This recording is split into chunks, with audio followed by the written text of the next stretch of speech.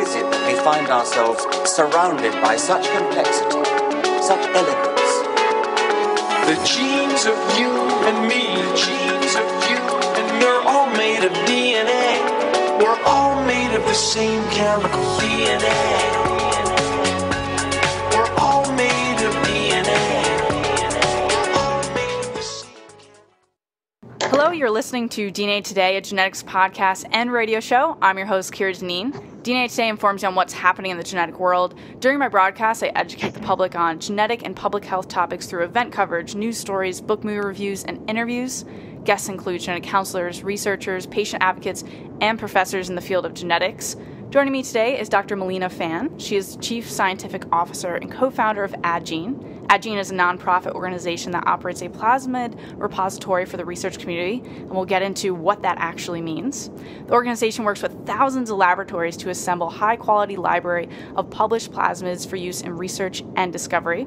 A little bit about our guest. Dr. Melina Fan received her PhD in cell biology from Harvard University, where she studied diabetes and metabolism. Melina has worked at Genetics Institute in Cambridge, Massachusetts, and Sequana Therapeutics in San Diego, California. She earned a Bachelor of Science degree in biology from MIT. That is quite a resume. It's an honor to have you on the show. Thanks, Kira. It's great to be here. So let's get into it. Addgene is a plasmid repository for the research community. Can you explain what this actually means in, layman's terms, and maybe starting with what a plasmid is? Right. So a plasmid is a small circle of DNA that's widely used by life science researchers. By breaking down our genetic code into smaller, more easily manipulated parts, we can ask extremely targeted questions about how each DNA sequence functions. So to kind of put it in perspective, let's say the human genome contains maybe 20 to 25,000 genes. Researchers want to know what each of those genes does. And one way that scientists can test this is by isolating individual genes and putting them in plasmids. So, for example, RAS is a gene that, when mutated, can cause cancer. So let's just say a scientist was curious about it. They could take the RAS gene, put it in a plasmid, and maybe even put in a mutation in RAS that's similar to what a patient might have. Then they could put that plasmid into a cell line or even into an organism to see if it causes cell proliferation or cancer-like phenotypes. You can imagine that the repository part of this is that you could imagine that once a scientist published a paper that showed that their plasmid containing the mutant RAS can cause cell proliferation, say in pancreatic cells, other scientists would read the paper, and then they would want to have access to that plasmid so they could test mutant RAS in their own disease models. So, for example, they could see if that caused the promotion of lung cancer. And this all requires plasmid sharing or reagent sharing for them to ask those scientific questions. Science has always relied on building on the work of others, and for that reason, journals encourage scientists to share their research materials so that others can validate their work and conduct additional experiments. However, before Addgene, it was difficult for scientists to share plasmids. Labs are focused on research rather than the logistical complexities of shipping materials, handling legal paperwork, and answering and keeping track of follow-up questions. So Addgene created a central repository where scientists can deposit their plasmids and make them available at a really low cost to scientists everywhere. We're actually a nonprofit, and our mission is to promote scientific sharing with the ultimate goal of accelerating research and discovery. Currently, we have about 2,500 depositing labs and nearly 50,000 plasmids in our repository. We ship about 125,000 plasmids per year, and actually just over half of them go to scientists outside of the United States. So it's truly a global community of researchers. What's a couple of your favorite plasmids? Any cool genes that are inserted into plasmids? Yes. So what I love about working at Addgene is the wide variety of scientific fields that we serve. So we have plasmids that contain genes from a wide variety of different species: human, mouse, fly, worm, bacteria, corn, you name it. And we have scientists working on everything from Alzheimer's to biofuels. And so for me, this has been really expansive compared to my PhD, where I really focused on one thing. And that's one of the things I really do like about working at Addgene. You're not working with the same types of bacteria or, mouse models that you really get to explore so many different genes and different fields of study in terms of like cancer and Alzheimer's. Absolutely. Any organism, which is most organisms that have DNA in them, would be able to use plasmids as a research tool. And so for that reason, it does span many different fields. And this is because DNA is such a universal code that any organism can read the DNA code. That's right. I mean, what's really amazing is how often we'll take a gene from one species and put it in a different one, and it'll still work. So what are a couple examples of those? Well, so one example that I'd like to talk about in one of our most popular plasmids is the fluorescent protein. So green fluorescent protein comes from jellyfish. And we have a very extensive collection of fluorescent proteins that now span a wide variety of different colors. And they're very heavily requested because they're useful research tools. So the way that these proteins work is they get excited when light of a certain wavelength is shined on them, and then they emit light at a different wavelength.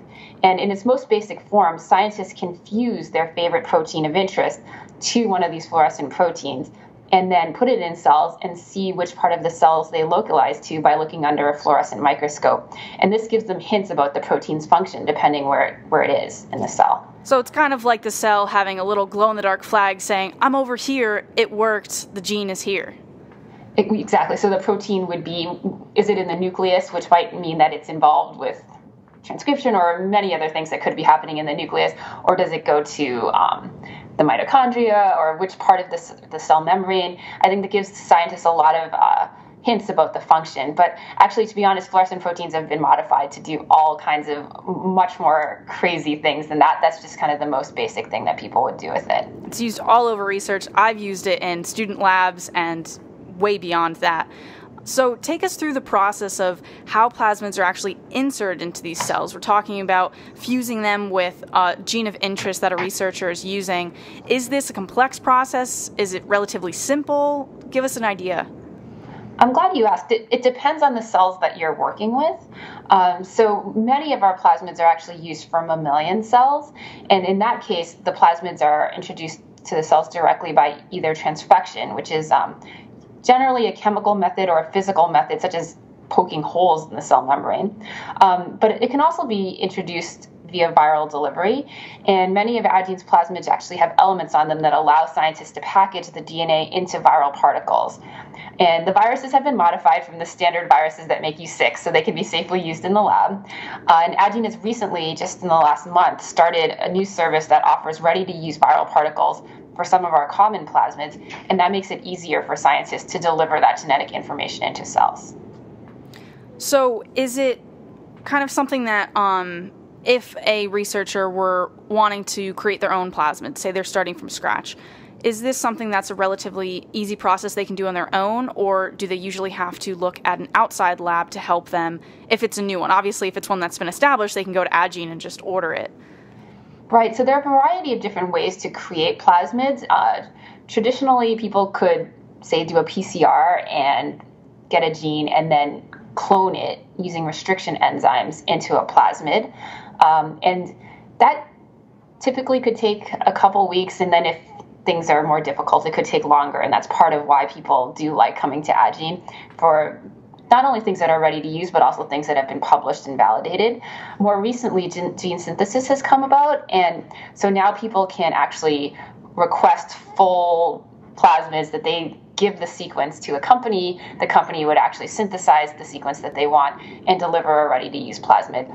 I think certainly in industry, people are using it, and some academics are also using it. Generally, the problems are cost. It's relatively expensive, and then the turnaround time to actually get the material. So is this similar to genetic engineering or editing, where you're actually creating a gene?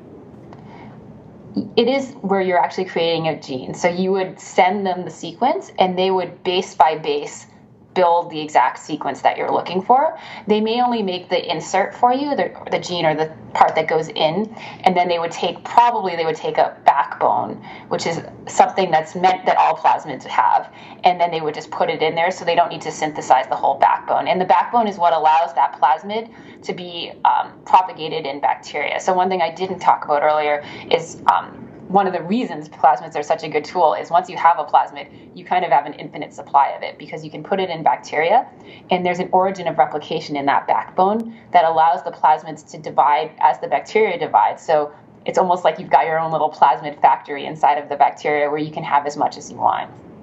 And it replicates independently of the DNA. To give people kind of an idea, plasmids are separate from the organism's genome, right? It's not in the nucleus necessarily.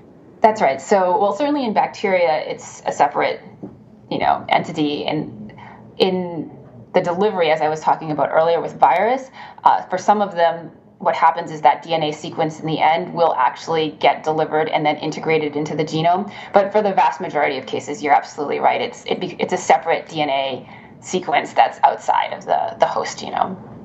Now, how do scientists benefit from submitting their plasmids to Addgene? What are some of the things that Addgene is able to provide them once they've submitted that new plasmid? Right. So it's usually pretty easy for people to see the benefits of scientists that request plasmids from Addgene because they have a central searchable database of quality-controlled plasmids. But what's the incentive for labs to deposit? So there are a variety of reasons. One is that it saves the lab time. This is a big one. They simply deposit each plasmid once, and then we take care of all the future requests, including logistics such as how to ship to China, Brazil, other countries that can be tricky. Some labs had a technician that spent half their time just answering plasmid requests. Wow. And now that technician can be devoted to research. Another reason is that scientists believe in open sharing, and this is very heartwarming for me. We're a nonprofit resource for the community, and many scientists are passionate about fueling scientific progress through sharing. So plasmids that are deposited to Addgene are actually often requested more often than if they hadn't been, because now they're in this searchable database. And so what ends up happening is scientists who deposit actually get more visibility for their research, and actually downstream of that, more citations, because as people use their materials, they are asked to cite the lab and the publication in future publications. And so it's actually a great idea for young scientists and for all scientists to kind of get their materials out there to the community. And finally, Addgene acts as a backup archive. So we've had scientists who've had freezer meltdowns or lost samples simply because of lab turnover, and Addgene's been able to replace their samples so that those research tools aren't lost. So it kind of, to me, sounds like a no-brainer. If I'm a scientist, I want to send it, at least for the backup, but also for the ripple effect of having so many other scientists have access to my new plasmid and to be able to build upon my own research. Absolutely, and it's free to deposit as well. And we have scientists here at Addgene that help with the deposit process. And I think that's why we've been very fortunate that we've had a very large set of scientists who are interested in sharing their materials through Addgene. How did labs do this before? I've seen on Twitter some labs expressing it's hard to remember how they got by before Addgene. How did scientists previously share their plasmids with other researchers? Was it very one-on-one? Hey, I've done this. Do you want to use this? Was there anything more large scale? That's a great question. So actually, I started Addgene because of difficulties that I had with getting plasmids when I was a graduate student in Bruce Spiegelman's lab. So I conducted a screen for proteins that interacted with my lab's favorite protein, PGC1. I found maybe 20 different binding proteins, and I emailed 20 different labs, and that's kind of what people did. I'd do a search on PubMed, find the articles that were relevant, and see who had the plasmids and just write to them. And I wanted to test if the interactions that I had found in my screen were real, and so I needed to be able to produce those proteins. Out of the 20 people I wrote to, maybe only half of them got back to me, and the time it took for the plasmids to arrive was highly variable. So that impacted the speed and direction of my research, and I knew there had to be a better way for scientists to share. So it kind of sounds like the Google of plasmids is what Addgene is. Yeah, I mean, but including physical materials that we can actually ship to people. I am glad you mentioned that, though, because a lot of what we share is information as well as the physical material. So what kind of information do you provide on your website and with other scientists? Yeah, so usually when people deposit to us, they will give us information about how they made the plasmid, similar to what we were discussing before. How do you actually make this? So you have the backbone. So what backbone is it? What restriction sites do you use? What gene is in this? What is the purpose of this? And we'll link also to that publication that shows that it works. Addgene also does do its own quality control. So we will sequence validate everything that we send out. And up until now, we've been sequencing just the key regions of plasmids, but now we've started to get into full plasmid sequence, and that's something we're trying to add to more and more plasmids as time goes on. And then we'll post that full sequence, or even the partial sequences, on our website so scientists can use that as they're doing their experiments. So for researchers looking for a particular plasmid, how do they actually access this through Addgene? How does Addgene assist in their quest to find this specific plasmid?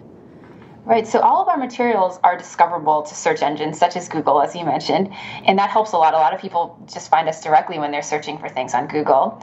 But in addition to that, people who know about Addgene and who come directly to our website, we also do have a search feature, we have a browse feature, and then we have a set of scientists here who write this educational content that goes around the plasmid. So what I talked about previously was data about the plasmid, but we would have information, let's just say, about how all fluorescent proteins work and things like that, where we can group plasmids into categories and provide information about them. CRISPR is another great example where we pull a lot of information from the literature, provide that, and then also link to the relevant plasmids. Can anyone access this plasmid database, or do you need to be, in a certain lab, or is there a restriction? Right. Yeah, that's a good question. So Addgene's website information is freely available to all scientists and people who want to be scientists as well. But the actual materials, the vast majority of our plasmids are only available to academic or nonprofit researchers. But if students are interested, they can go on your website and learn about specific plasmids and read all the information. Absolutely. Actually, our most popular web pages are the really introductory protocols that we have for students who are learning how to do molecular biology. Things like how to pour a gel, how to do a transformation into bacteria, that sort of thing. The 101. Exactly, the 101. Those are our most popular. You mentioned CRISPR. CRISPR is just huge, taking biology by storm. For those that don't remember what CRISPR is, it's a genetic editing technology that I've discussed extensively on the show. What are some of these tools that Addgene offers for CRISPR that's really just becoming ginormous? Yeah, it's been so fun for us to be part of the whole CRISPR revolution. What's interesting is actually gene editing technologies have been around for many years, starting with zinc fingers and then talons and then most recently CRISPRs. And as a repository, we have a unique window into how these technologies are being adopted by scientists. And we've been able to kind of look at the number of requests for each one. And CRISPR has really blown everything away. And I think part of that is just because it is much easier for labs to get started with using this. And so we've seen really an incredible amount of adoption of CRISPR. We're on pace to ship about 25,000 CRISPR plasmids this year alone. And our educational CRISPR web pages, as I mentioned earlier, they're probably going to get a total of about 1 million page views this year. So, to say the least, it's exploding. Absolutely. And you were involved with a paper about CRISPR and on the Zika virus, which is also another really hot topic right now that a lot of people are concerned about. It was in the academic journal Cell. Your team developed a rapid, low-cost detection method of the virus using CRISPR. Can you kind of tell us a little bit about this? Yeah, so Zika is a pretty scary disease, in part because there's no cure or vaccine yet. Most of the people are probably aware that this can cause microcephaly in babies born to women who contracted Zika while pregnant. But in general, it's actually pretty mild for most people who aren't pregnant. And there is some discussion about whether it may also cause Guillain-Barré syndrome, where a person's immune system damages its nerve cells. This hasn't been proven to be causative, but it's certainly considered strongly associated with this. And so I did join Jim Collins' lab for my sabbatical because he and Keith Pardee from his lab developed an amazing method for freeze-drying gene circuits onto paper. And that allows the team to rapidly create low-cost medical diagnostics. And Zika is just one example of a nucleotide sequence that technology can detect. I was working on the fundamental technology about how to get that paper-based diagnostic to work.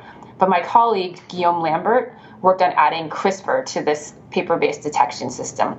So what Guillaume did was he used CRISPR's dependency on the PAM sequence, which maybe you talked about in one of your previous podcasts. Yep. It's a short sequence that's at the end of the target sequence. And he was able to use that to allow CRISPR to distinguish between the American and the African strains of the Zika virus. So the American strain contains the PAM sequence, and therefore it gets cut by Cas9, and so that makes it not able to activate the diagnostic readout. Whereas the African strain lacks that PAM sequence, and therefore it doesn't get cut by Cas9, and it activates the diagnostic. So you can get differentiation between the two different strains using this technology. So it's specific that it doesn't just attack all viruses. The detection method you have and your team has established is that it's targeting Zika. Right. So what I like about the platform in general is you can put in any nucleotide sequence for it to detect. And that's part of what makes it a rapid medical diagnostic. So once the Zika virus sequence was published, our team was able to, in 6 weeks, go from the idea of making a Zika diagnostic all the way through submitting the paper for publication. So in only 6 weeks. In 6 weeks, I've never seen anything like it. All credit to my team, by the way. That's rapid in terms of research time. Absolutely, to make the diagnostic and then validate it and then write the article. It's because all you need to do is insert that sequence, and it's going to be specific for whatever you're looking for. So potentially you're saying you could use it for other viruses by putting the other virus's sequence in there, and it's kind of a machine. You put it in, and then it will kind of have the output of detecting that virus. Absolutely. So it's been used, for instance, to build Ebola sensors. But you're right, any sequence that you wanted, you could put into there. And then downstream of that detection sequence, we put a reporter gene. So that could be a fluorescent molecule, as we talked about earlier, or it could be LAC-Z, which results in a color change. So the paper, you can see it. It turns from yellow to purple when that nucleotide sequence of interest is actually added on there. And it sounds like it's very easy to use in the field because it's so either visual or, you have the fluorescent happening if you have a certain UV light or whatever you use, that you can really use it in the field. You don't have to be in a lab. So that's the idea behind it, is that it's very low cost, and then the paper-based version of it would be very easy for somebody to use in the field. It is designed for global health, among other things. Definitely. That's very interesting. So the first ever CRISPR human clinical trial is beginning this month, August 2016. I want to hear your thoughts about it. For people that aren't aware, the trial will inject people with cells modified using the CRISPR-Cas9 gene editing technique. And these patients have metastatic non-small cell lung cancer. So that's what the trial is going to be targeting. How do you feel about the first clinical trial starting this month? Did you expect it to be this early? Well, I knew that the field is moving very rapidly. I don't know if I would have expected it this soon, but I'm certainly very excited about the first trial of using CRISPRs and using it on T cells, which I know there's a lot of excitement to have the T cells target cancer. I have to say, biology has amazed me ever since I was young, and these new tools that we have to manipulate it now, I feel like it's just mind-blowing what CRISPR can do. I feel like it's the stuff of science fiction. To take a person's cells out, as you said, alter the DNA sequence and send those cells back into the body to kill harmful cells is just something that you never would have imagined a couple of decades ago. It definitely sounds like science fiction, especially using someone's own cells to fight their own cancer. It's kind of mind-blowing, but when you look at the science of it, it's not super hard to understand once if you have a little bit of a background in biology. As you said before, it's very easy to use CRISPR as opposed to other gene editing technologies like TALENs or zinc fingers. Do you think that this is one of the reasons why it's really taken off, the ease of it and how precise it is? Absolutely. I definitely think it's easier. And also, I think the fact, from our perspective, that scientists who started this community are so willing to share both the physical materials through Addgene, but also the information. I mean, the information we have on our website, a lot of it comes from discussions that we've had with those scientists who have developed this technology, and they are eager to help other scientists adopt it. So it's really just been great to see the scientific community working together on this. Definitely, and we're not going to be able to get very far without working with each other and sharing data. That's, I know, a point that our Vice President Joe Biden has made multiple times in the Cancer Moonshot, of just how important it is in order for us to find treatments and find cures for cancer is to share data, and Addgene is definitely at the forefront of this idea and really getting things moving in that sense. Yes, we feel really fortunate to be able to work with all the scientists that we do and to help move research forward in the way that we can. We're always trying to improve and add new things, so there's more to do. Definitely.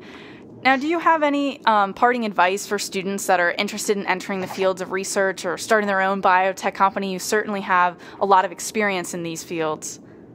So students who are looking to enter research, I definitely think it's worth being getting some experience in a lab, and thinking about what you actually do want to study, and thinking about choosing a good mentor if you're just starting out.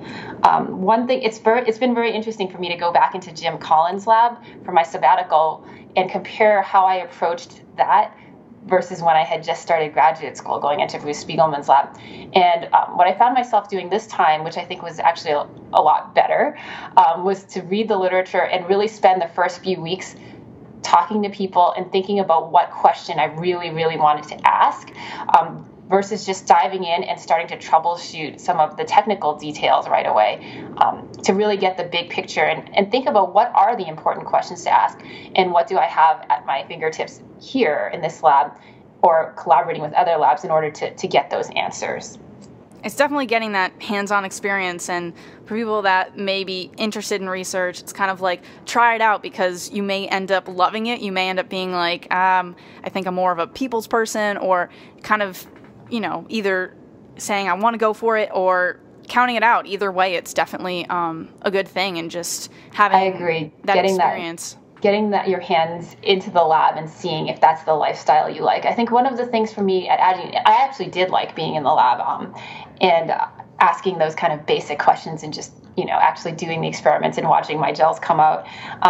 But I do also like being at Addgene, and I spend much less time at the bench now, but I do get to talk to people about science all the time, and still I get to use my science, and that's a real joy. And there's so many different avenues in, just the world of biology, of different career paths. It's not just, go into research or just teaching. You're an example of different career paths that one can take. And I love highlighting that on the show because, when I was going into, say, my undergrad, I kind of thought that was, the two main choices, but it's really, there's so many career paths, and you can kind of trailblaze your own.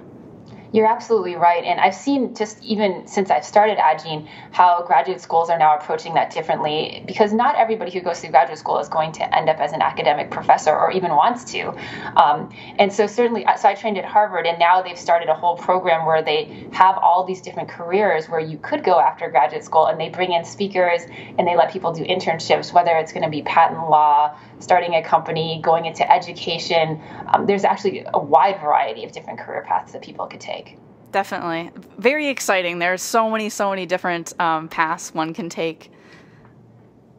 So that wraps up today's episode of DNA Today. Thank you so much for giving us an insight into plasma sharing and CRISPR. I am just kind of obsessed with CRISPR at the moment, as a lot of people are. I think we all are. Yes, I'm definitely going to be keeping up on the new advances in CRISPR.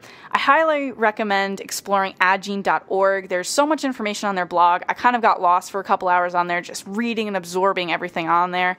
And it's not in totally complex language. It's language that I can understand, that you can understand.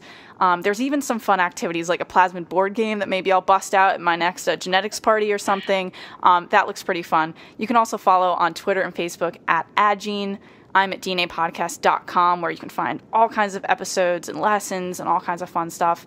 And also at DNA Podcast. You can shoot any questions for me or Melina at info@dnapodcast.com. I'll be sure to pass along anything for her to her own email. So thank you so much for coming on the show. I've really enjoyed talking about plasmids and learning so much. Thanks, Kira. It's a pleasure.